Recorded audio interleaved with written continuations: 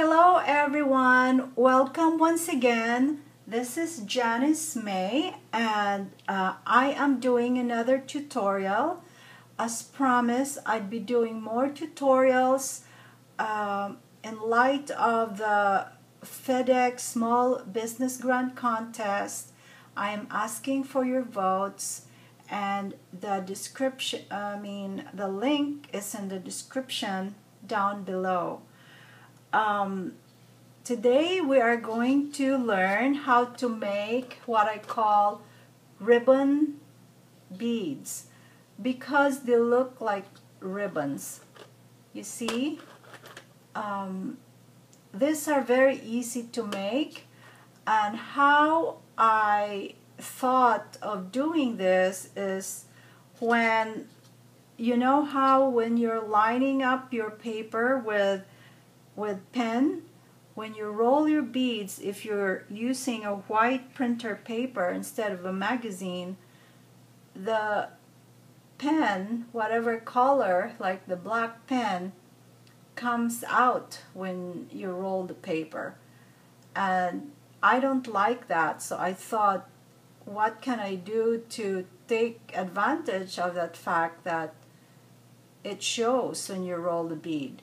So I thought of painting. Instead of using paper, I'm using brush and paint to line my paper. So I'm going to show you how to do that. First, let's go over the materials. You need pots of paint. So I prefer you use the frosted one or the glittered paint. So these ones, I've had that, and there's some Martha Stewart ones that are pearlized, is what you call it. And you need ruler, you need pencil, you need brushes, this kind, and you need glue stick when we roll the paper, the bamboo roller, of course, and the vibrance to glaze your paper. Your paper beads. So let's go ahead and let me show you. And you need the paper also. This is just ordinary printing paper, but choose one that's not really flimsy. Choose a good kind of printing paper, okay? So the first thing you need to do, so I'll make sure I have that, is we're making 1 inch bead. So you need to line your paper 1 inch apart, okay? I'm just using a pencil. So 1 inch apart. Of course, you can do whatever size you like, but I like the look of, you can see the design more when it's 1 inch bead. So just put a line like that and turn it around. Do the same thing on the other side.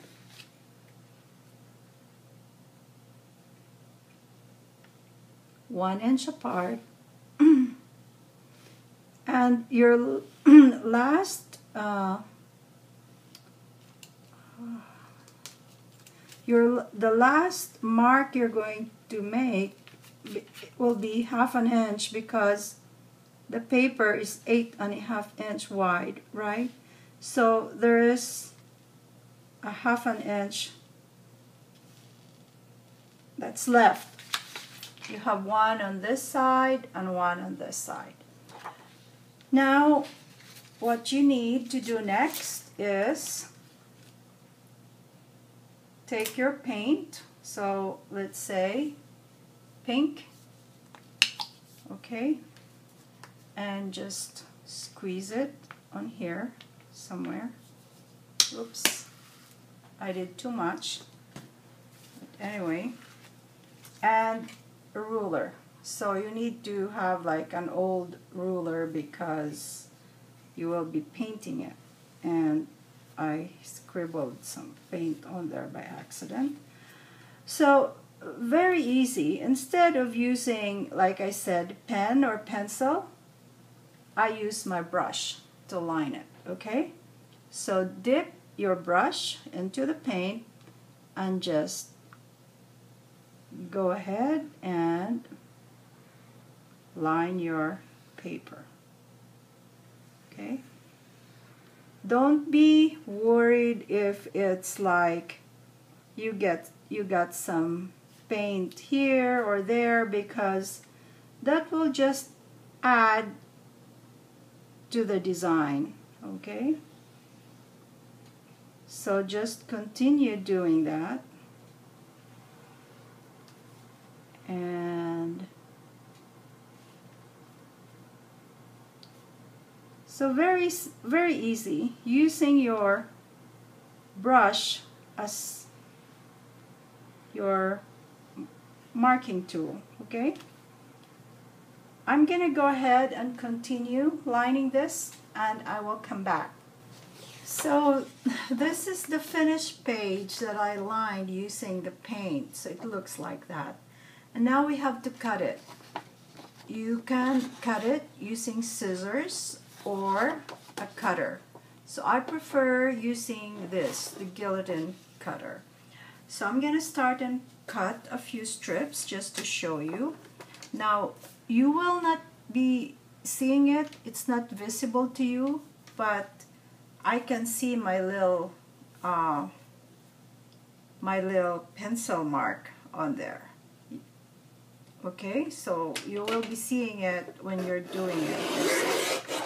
See how easy it is with a cutter. And then I'm just gonna go like that,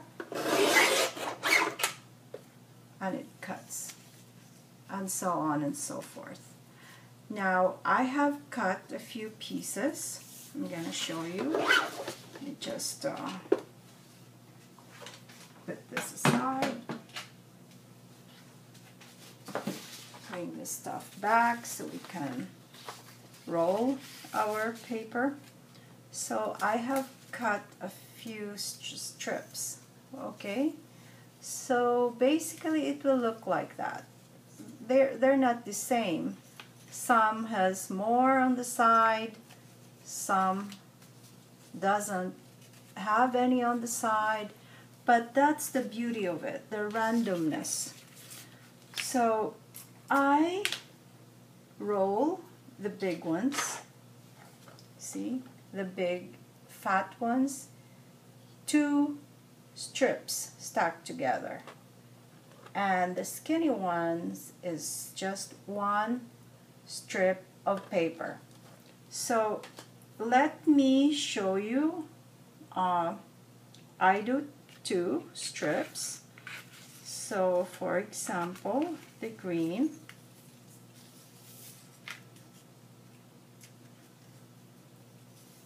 like this, and let me just grab my scissors. I would like to round the corners, okay, when rolling my paper. Oops. And then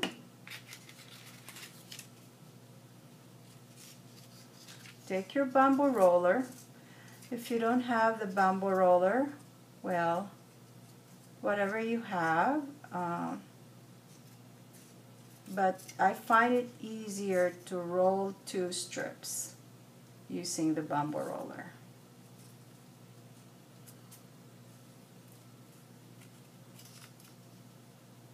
Like so.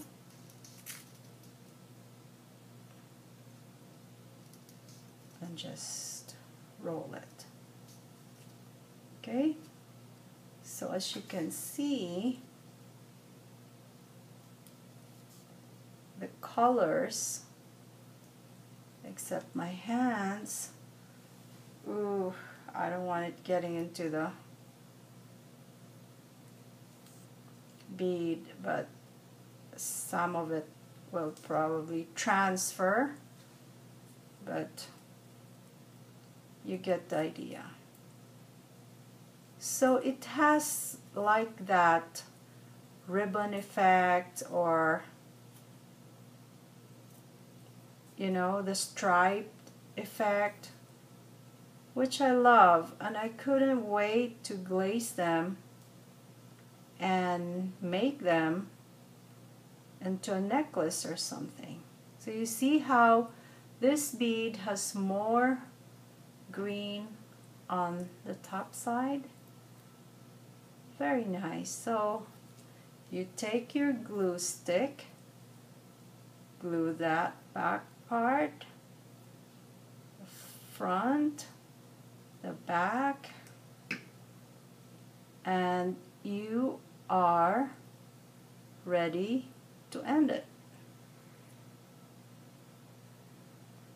It looks like candy, actually. You see how pretty it is, except it's getting some of the pink from my hand.